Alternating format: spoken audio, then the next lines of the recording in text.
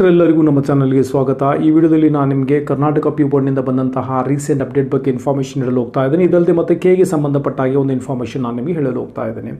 So ಮುಂದೆ ಹೋಗ್ತಾ ಮುಂಚೆ ನಮ್ಮ ಚಾನಲ್ಗೆ ಇದುವರೆಗೂ ಸಬ್ಸ್ಕ್ರೈಬ್ ಮಾಡಿದಿಲ್ಲ ಅಂದರೆ ದಯವಿಟ್ಟು ಸಬ್ಸ್ಕ್ರೈಬ್ ಮಾಡಿ ಹಾಗೂ ಬೆಲ್ ಬಟನ್ನ ಪ್ರೆಸ್ ಮಾಡಿ ಮುಂದೆ ಅಪ್ಲೋಡ್ ಮಾಡೋಂಥ ವಿಡಿಯೋಗಳ ನೋಟಿಫಿಕೇಷನ್ಗಾಗಿ। ಸೊ ಈ ವಿಡಿಯೋನ ಲೈಕ್ ಮತ್ತು ಶೇರ್ ಮಾಡೋದನ್ನ ಮರೆಯಬೇಡಿ।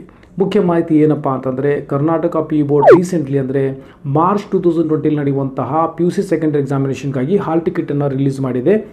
ಈ ಹಾಲ್ ಟಿಕೆಟ್ನ ಅಂದರೆ ಡೌನ್ಲೋಡ್ ಮಾಡಿಕೊಳ್ಳಲು ಅಫಿಷಿಯಲ್ ವೆಬ್ಸೈಟ್ಗೆ ವಿಸಿಟ್ ಮಾಡಬೇಕಾಗುತ್ತೆ www.pue.kia.nic.in ಅಂತ। ಬಟ್ ಇದನ್ನು ಎಲ್ಲರೂ ಡೌನ್ಲೋಡ್ ಮಾಡಿಕೊಳ್ಳೋ ಆಗಿರೋದಿಲ್ಲ।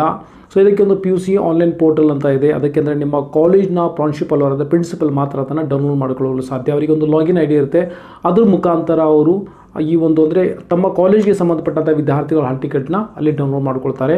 ಆಲ್ರೆಡಿ ಡ್ರಾಫ್ಟ್ ಅಡ್ಮಿಷನ್ ಕಾರ್ಡನ್ನು ಬಿಡಲಾಗಿತ್ತು, ಅದರಲ್ಲಿ ನೋಡಿರ್ಬೋದು ಸೆಂಟರ್ ಮಿಸ್ ಆಗಿತ್ತು। ಬಟ್ ಈ ಒಂದು ಫೈನಲ್ ಹಾಲ್ ಟಿಕೆಟ್ ಇದೆ, ಇದರಲ್ಲಿ ನಿಮ್ಮ ಎಕ್ಸಾಮ್ ಸೆಂಟರ್ನಲ್ಲಿ ಮೆನ್ಷನ್ ಮಾಡ್ತಾರೆ।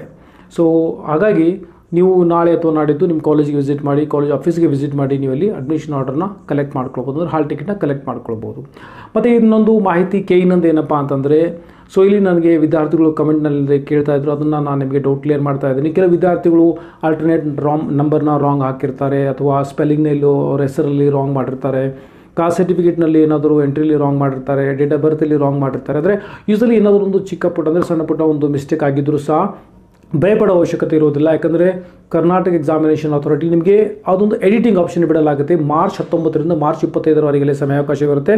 ನೀವೇ ಮತ್ತೆ ಇನ್ನೊಂದು ಸಲ ಲಾಗಿನ್ ಮಾಡಿ ಮತ್ತು ನೀವು ಇಲ್ಲಿ ಎಡಿಟಿಂಗ್ನ ಅಂದರೆ ಎಡಿಟ್ ಮಾಡ್ಬೋದು ಅಪ್ಲಿಕೇಶನ್ ಫಾರ್ಮ್ನ, ನಿಮ್ಮ ಹತ್ರ ಸಮಯ ಯಾವುದೇ ರೀತಿ ಅಷ್ಟೊಂದು ಅಂದರೆ ಭಯಪಡುವಂಥ ಅವಶ್ಯಕತೆ ಇರುವುದಿಲ್ಲ।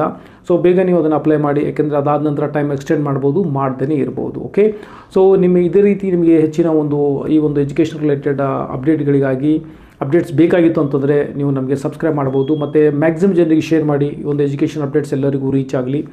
ಓಕೆ, ಸೊ ಮತ್ತೆ ಸಿಗೋಣ ಮುಂದಿನ ವಿಡಿಯೋದಲ್ಲಿ, ಅಲ್ಲಿವರೆಗೂ ಟೇಕ್ ಕೇರ್।